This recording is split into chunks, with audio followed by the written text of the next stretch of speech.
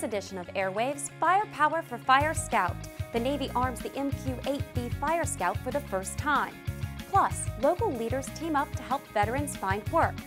And the power of positive attitude, how this former Red Tail soared past prejudice to complete the mission. Welcome to this edition of Airwaves. I'm Michael Prue. And I'm Command Master Chief Mark Cummings. Thanks for joining us. A demonstration at NAS Patuxent River explores communications technology of the future. The Surface Aviation Interoperability Lab showed how new and existing technologies can work together during a visit, board, search, and seizure mission.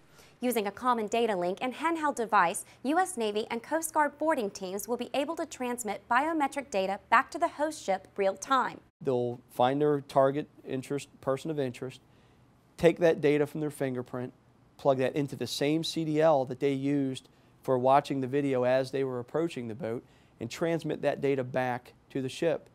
And from the ship, the data comes out of the CDL on the ship into what we call a cross-match database.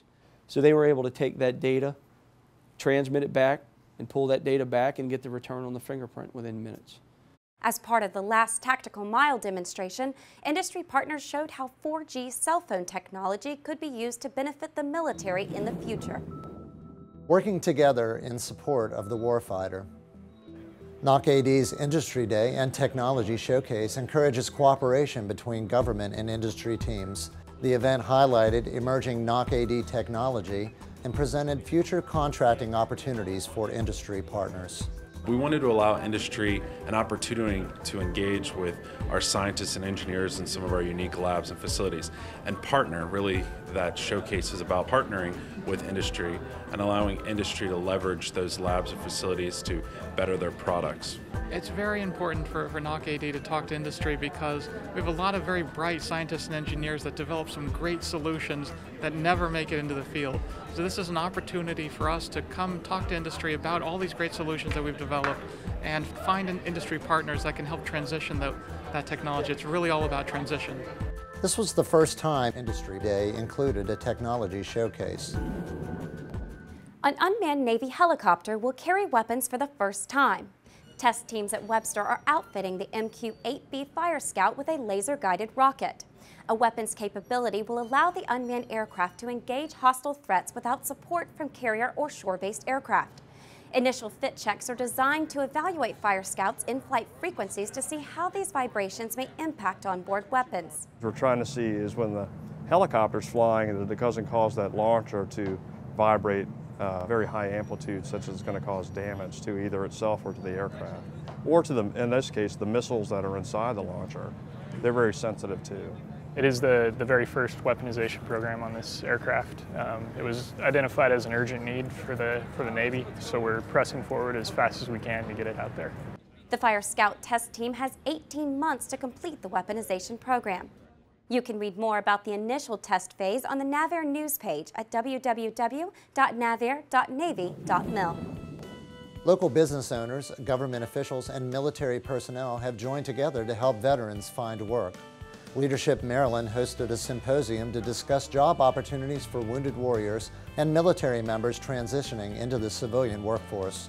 The hope is to encourage business owners to hire veterans and give veterans the tools necessary to find a job. Veterans want to go to work. They're ready to go to work. If work is available and they meet those needs, then it's a perfect combination. And so encouraging them to do so and having the companies come out and reach out to them is very important in making that process happen. Across the board, it's about hiring veterans and the skill sets they bring and the importance to what we have. It is a small effort that all of us need to collectively do. And this type of event is networking that brings so many people together that can make a difference in helping us. Leadership Maryland will host 5 more symposiums this year. Encouraging young women to expand their horizons. More than 140 middle school girls visited China Lake for a day full of math, science, engineering, and technology workshops. The Expand Your Horizon Conference aims at encouraging young women to seek STEM careers. NOC-WD scientists and engineers showed students how learning in the classroom applies to jobs in the real world. And it was just an amazing event for those young girls.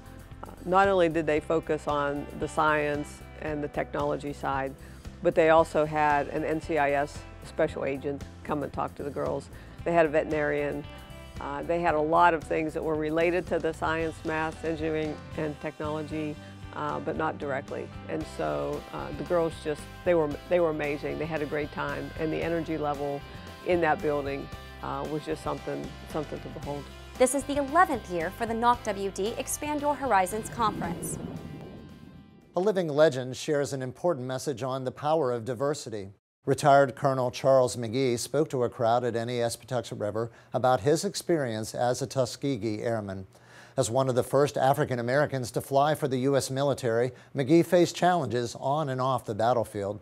He encouraged listeners to forego prejudice and focus on the mission. We're a very diverse country, and what our experience proves that talent doesn't come, as I say, with happenstance or birth or color of skin. And we need all of our young people to develop their talents to the peak, because they're the future, and we lose our freedoms if we don't preserve them with talented young people taking their rightful place in the future.